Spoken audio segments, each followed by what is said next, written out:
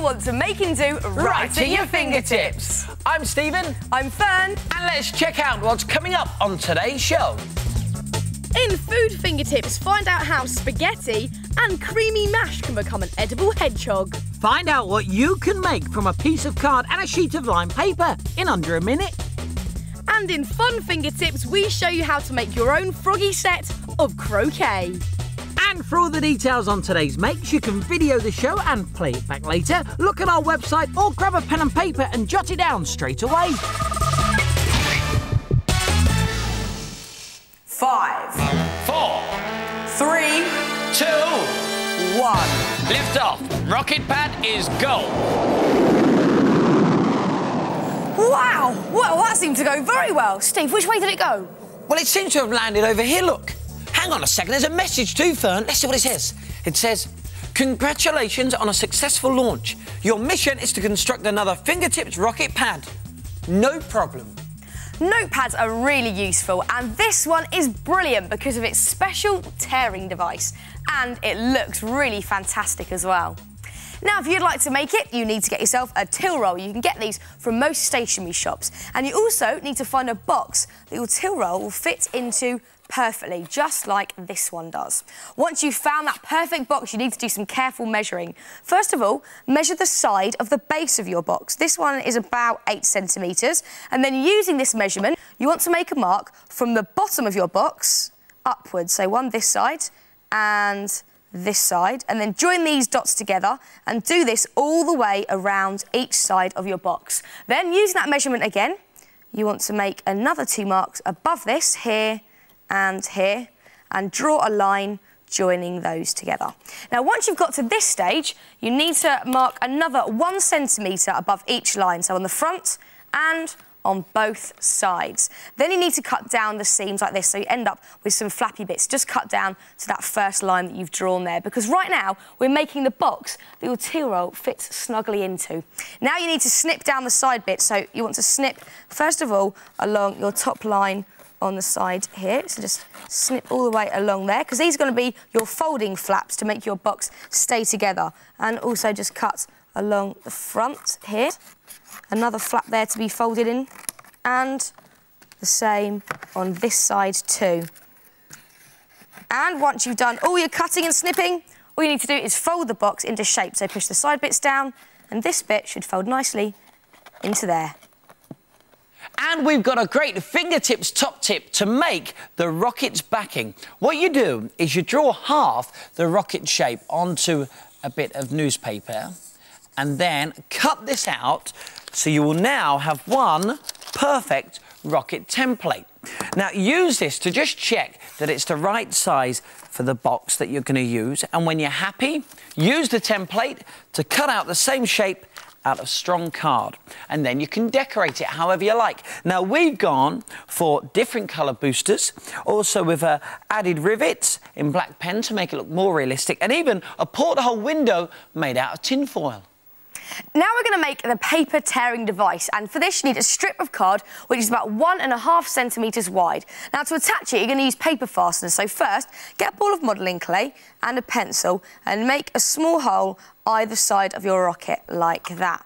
And then push your paper fastener through both sheets of card and fold it over at the back, making sure that you've left a big enough gap so that your till roll can still fit through the centre. Then you can stick this to your backboard, so position it and stick it in place, and then you can trim off any excess bits of card here and the top of the box as well. And now it's time for the added touches. So, how about a big flame at the front of the box? Just there. And of course, if there's fire, then there's got to be smoke. So, some puffs of smoke at the side of your box. And how about a big plume of smoke at the very back, just there. And then you're ready to stick it on the wall with some sticky tack, and you're ready for liftoff. The only other thing you need to add, don't forget, is your till roll in your box, like that. Then you're ready to take down any messages, telephone numbers, and notes. And then you can just rip them off, as easy as that. Now, if you'd like to make the fabulous Fingertips Rocket Pad Notepad, then you could check out our Fingertips website. Just click on Top Makes and you'll find all the details. We'll give you the address at the end of the show. You could watch back your video if you've taped today's show, or if not, grab a pen and paper, because here is a recap. Find a box that is wide enough for your till roll. Carefully measure and mark the base and the sides, and then cut along the lines. Then fold it into a little box that fits your till roll snugly. Make a rocket-shaped template out of paper and make sure it fits against your backboard before cutting it out in card. Add a silver foil porthole and draw on plenty of rivets and screws. Make a card tear-off strip and fasten to the top of your rocket and add extra detail like flames and smoke. And then you have lift-off! And if rockets are not your thing, check this one out. How about a football boot complete with shin pad, laces and mat pins for studs? Be careful though, if you're going to do this one, don't stick the mat pins in your till roll. You could make a house for your notepad to trail down, complete with a drain pipe made from bendy straws and a little front door. Hey, Fern, I think I've got another message. What does it say? Let's have a look. Mission accomplished. Well done. Why, thank you very much.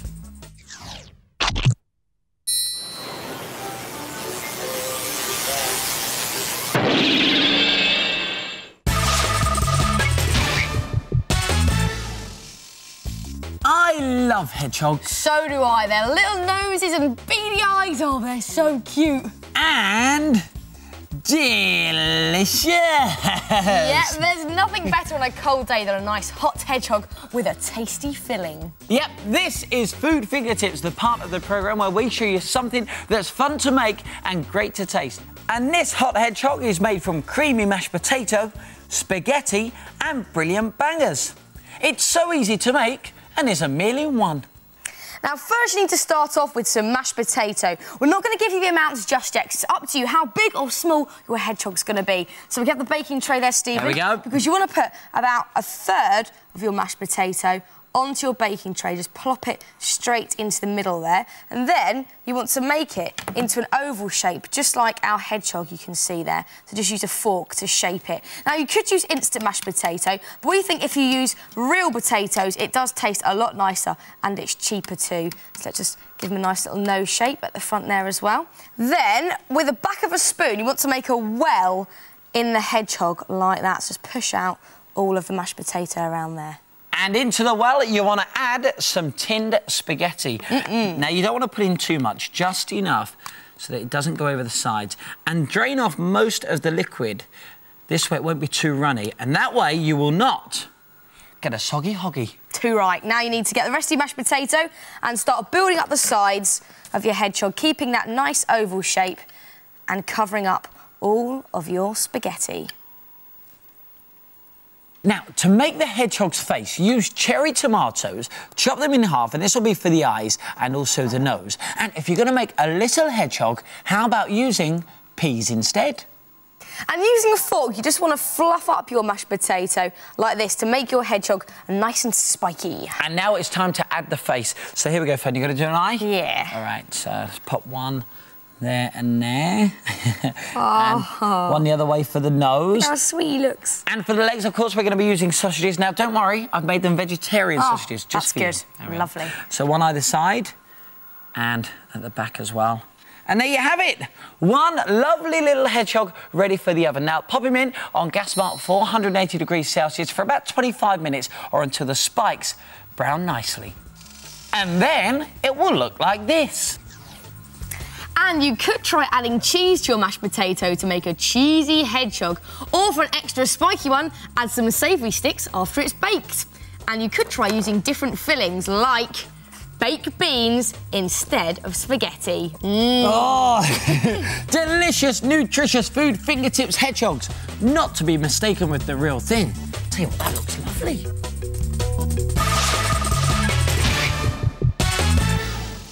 Got a minute? Because this is the part of the programme where we show you how to make something in under a minute using bits and pieces you can find around your house. Today it's my turn to make. And it's my turn to time. And this is all it takes, just that, nothing more. OK, are you ready? Very ready. Now, I'm not going to tell you what it is, as always. You're going to have to try and guess as Fern makes. Good luck. OK, here 3, goes. 2, 1, go, go, go! Okay, piece of card, fold in half this way. Then, this piece of lined paper, fold that away. Oh, 10 seconds have gone and all is not well. It is, it's all okay, don't you worry. I need to have a bit of concentration here, Stephen, if you wouldn't mind. I need to start counting. No problem. Okay, 1. Okay, 20 seconds have just gone. 3. Keep that, are you counting? 4. Do you need silence? 5, I'm ignoring you. 18, 27, 26, 54. 30 seconds have gone. 7. I thought that was the 8th one. 8. Okay, Am I 35 seconds have gone. 9. I hope I'm on. You're doing 10. well. And stop the clock now, thank you very much. Oh, 39 seconds. But do you know what it is? Well, let's tell you. It is a flat Pack. CD rack. Let's unpack. And you do this by pulling out every other slit like this. Nearly at the bottom, there we go. Then you need to fold it all along this way so these edges get nice and creased. Then if I open it back out and pop it like that, you can put in your CD. Look at that. Cool. And check this out. If you have a design on your piece of paper before you start, have a look. It looks like it's 3D. That is very cool. And if you want your CD rack to be even stronger, you can make reinforcers for the corner by getting a square of paper, folding it in half one way and then back the other way. And when you open it out, you'll have a cross shape in the middle. And you just want to cut down any of these fold lines into the centre point. And then if you pop a dab of glue like that on the edge, watch this magic bit here, look. There you have an instant corner reinforcer to make it nice and strong. And because it does make your CD rack nice and strong, it also means that you can change the angle of them, like our fingertips version here. And also, you can make it vertical too. So now there's no excuse not to organise your CDs. Because it only takes under a minute, so why not try and beat the clock?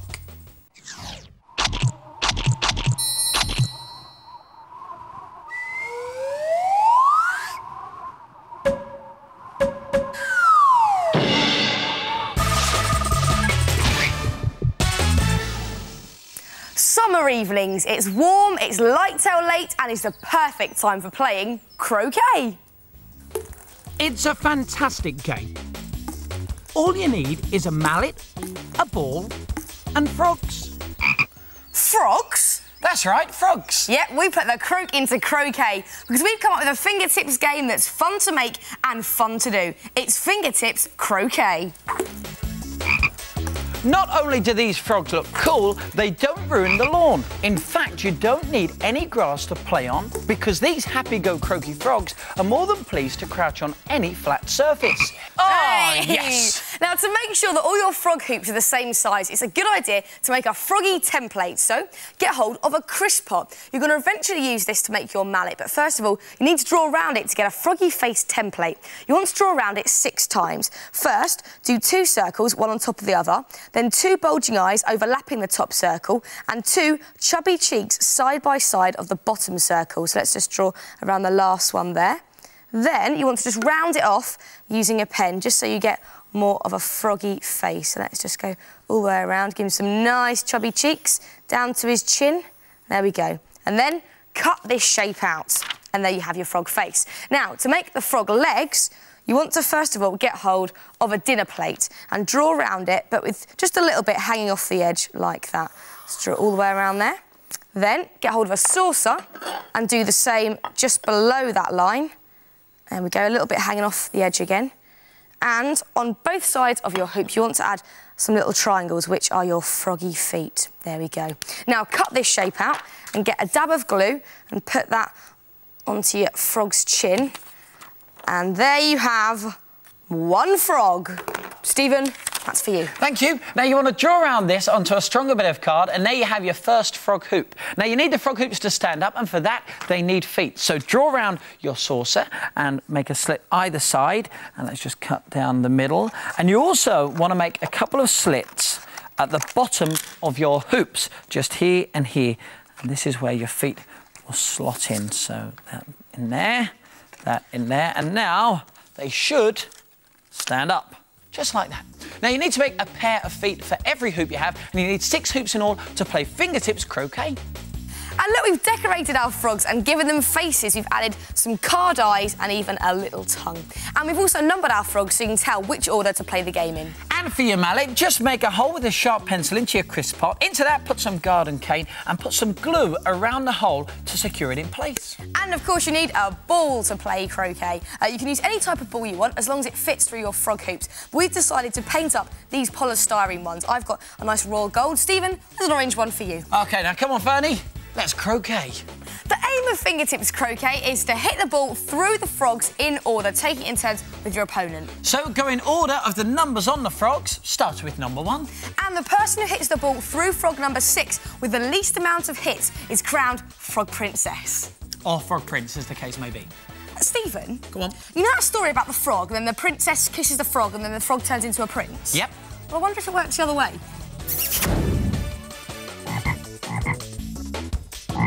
I'd say that was a big yes, then, wouldn't you? And next time on Fingertips, never be disorganised again as we show you how to make the totally organised totem. Find out how to make a great game of drafts that's fun to play, good to make, and you can eat it too. And watch out for hungry Martians in a great fun Fingertips game. Well, that's it for today's show. If you want to make anything from the programme, then check out our website. The address is on the screen now. And we'll see you very soon for some more Fingertips! See ya! Bye!